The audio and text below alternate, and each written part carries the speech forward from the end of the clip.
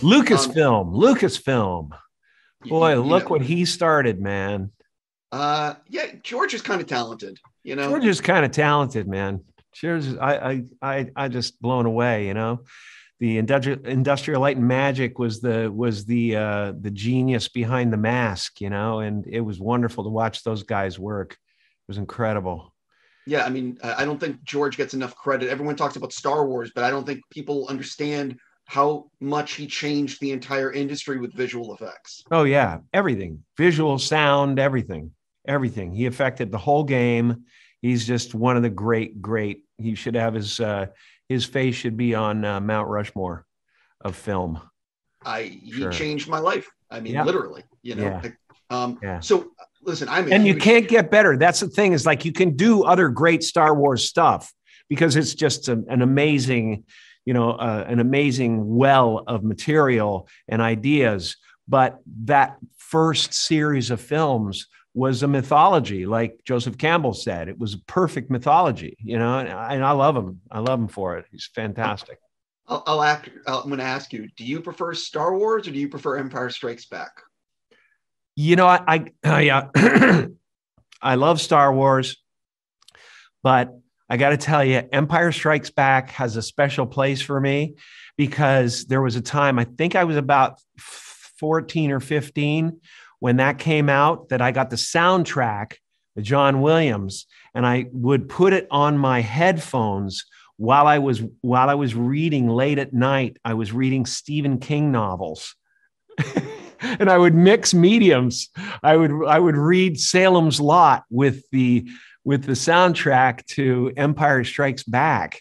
And so it has all these wild memory connotations for me that is wonderful, just wonderful. Sir, I could keep talking about this, but I want to obviously talk about why I get to talk to you today. I love your performance in these Sonic movies. I'm sure you hear that from everyone, but I'm so curious, how much are you doing? Are you figuring things out like the night before and the weeks leading up to showing up on set? And how much are you sort of discovering in the moment some of the mannerisms and the things that you would like to accomplish? It's a combination of everything. I mean, you cannot make a solid plan, you know, and then come into the set and enforce it, you know, because there are a billion artists involved and they're doing wonderful things. You know, you get to the Mushroom Planet and you look around and you realize that these artists have created an atmosphere that will affect your performance and it will affect your choices. Those things that somebody created with polyurethane suddenly becomes something alive and part of the scene, a character in the scene. And I feel about inanimate objects and the style and the artistic direction of a set as a character. They're characters in your piece, you know, so you have to deal with those characters. And so things change and you have to stay on your feet. And in the meantime, I've written 100 jokes and 5 of them will get in the movie. I've come in with 100 ideas. I'm always working when I'm doing a film. I'm generally exhausted to the point of never wanting to do another film when I'm finished.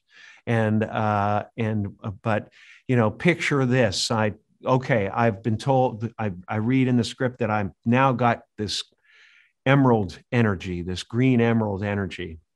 And how does that affect me? Well, it makes me like basically 5th, 6th, and 7th dimensional, where I can bend time and space and I can do whatever I want with this power. How would it affect me? And one of the ways I chose for it to affect me is that I would be, as a demigod would, bored with playing and toying with human beings. I would start playing games with myself. And one of the things that occurred to me is I called Jeff, the director, and I said, could I speak as if through a synthesizer? You know, could I actually play the notes on an imaginary keyboard and you could bring them to life later on? You know, so my game is next level and whatever it is, you know, and this is just me walking around in my underwear in my apartment, you know, and I'll come up with 30 to 50 ideas in a day, and a few of them will go in, and every once in a while one of them will be something the audience has never seen before, and that's what I count on. I carpet bomb. Listen, I already got to stop. I'm just going to say thank you so much for all of your work.